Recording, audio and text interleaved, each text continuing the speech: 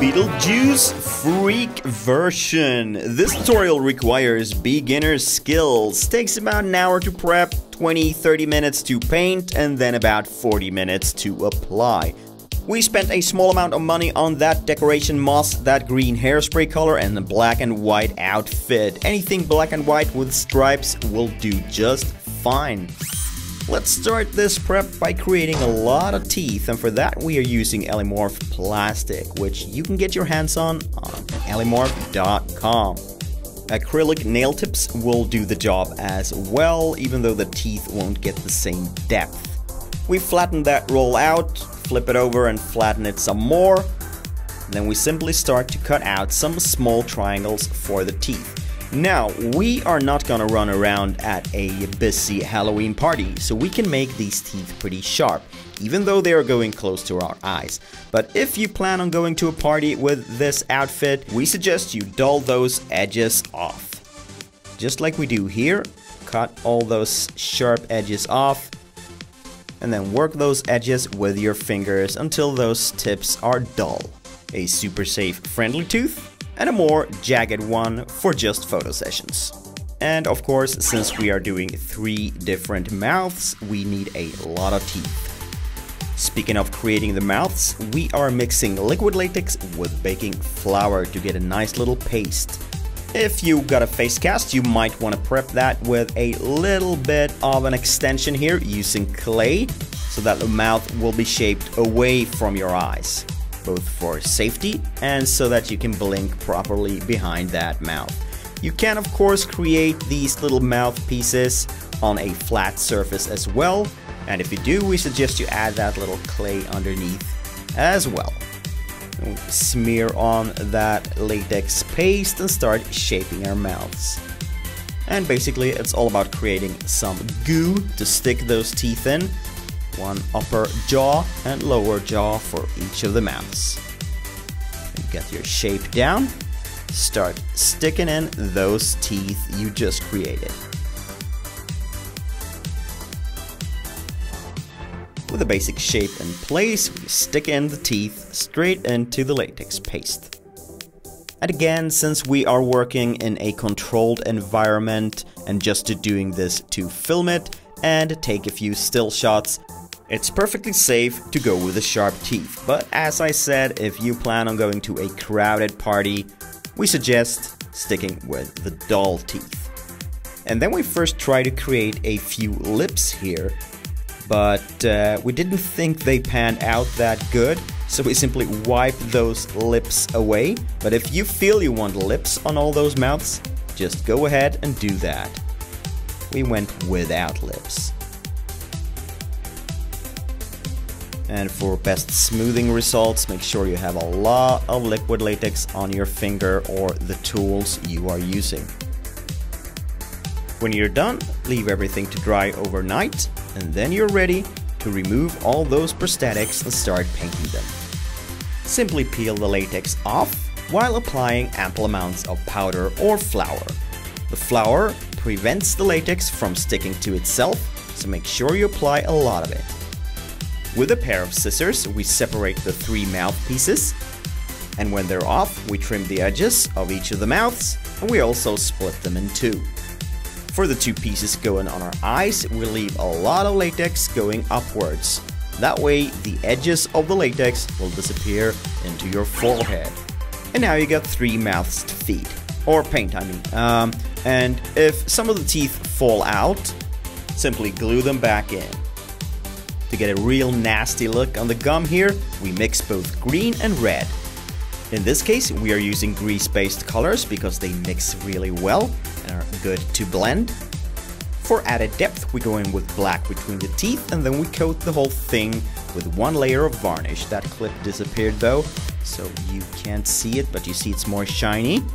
And we add yellow, and at the base, a little more brown there to really dirty down those teeth. At the end of the night, when you remove these, remember to save them because they are awesome as zombie mouths. And the shout goes to Da Dolitas. Check out the details in these creations. It's truly amazing. Really, the detail here just blows my mind. Back in Malmö, Sweden with Ellie, and let's apply these mouths. First though, a little protection with Vaseline there on our brows. Don't want to rip them out when we remove those mouths later on. Of course, beginning with black grease-based colors here to get that solid black behind the mouth. Then pour out a little bit of liquid latex and start attaching them. You can of course use skin adhesive if that's better for you.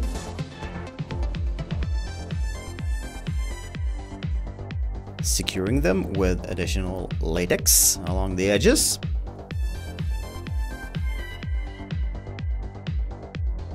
And yeah, the cool thing is you will be able to move those mouths. And thanks to the clay we added to our face cast, we now have a good distance between the teeth and our eyes. And the teeth are pointing away from our eyes as well, giving us a lot of room to blink. Repeat the process all around. First apply, then line the edges with liquid latex. And of course, we are aware that Beetlejuice never appears or looks like this in the actual movie. But this is just us going bananas with a character that's totally bananas in the movie, so go check it out if you haven't seen it. Beetlejuice is, however, very, very pale or white in the movie, so we go for a super bright foundation. It also works with plain white color.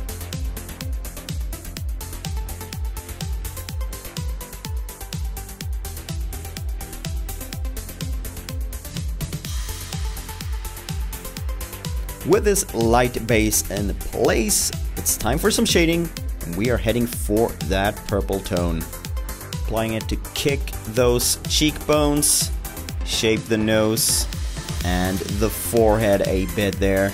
And we go in with a nice fluffy brush to blend. I'm transforming into an 80s classic in Swedish is... Jag förvandlas till en 80-talsklassiker.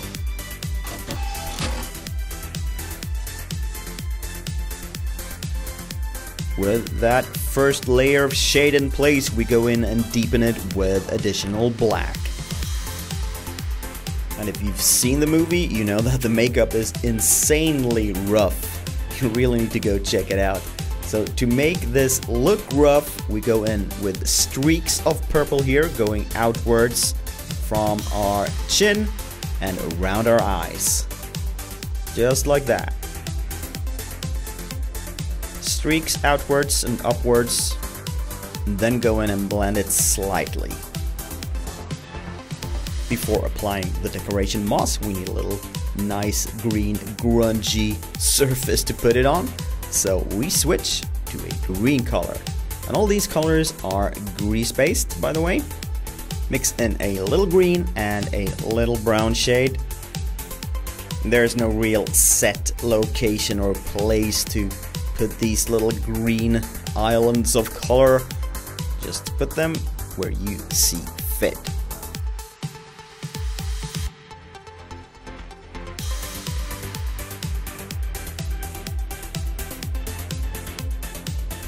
And speaking of that mouth moving I talked about before, there we got it. It looks pretty sick. Alright, so there's the decoration moss. Let's put that in place. Again, using either skin adhesive of some sort or the liquid latex.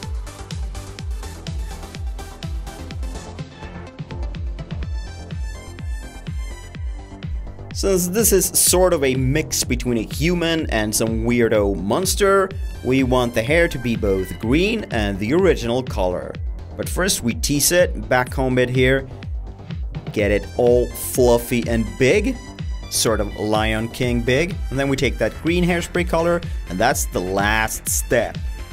And with that color in place, boom! You are freaky Beetlejuice from one of the most insane movies of the 80s. A super classic, recognizable character that will go so well on any Halloween party. We think it came out super cool, and it's really fun that you can move those mouths as well. If you like it, give it a thumbs up and share it with anyone who wants some cool ideas for Halloween looks. We'll be back in a few short days with another insane Halloween makeup tutorial. Take good care, love you, bye.